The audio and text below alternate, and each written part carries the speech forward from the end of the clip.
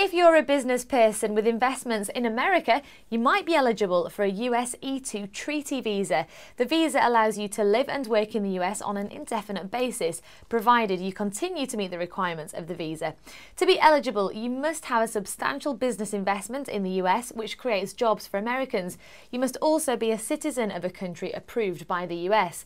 Contact Global Visas to find out about your own country's eligibility.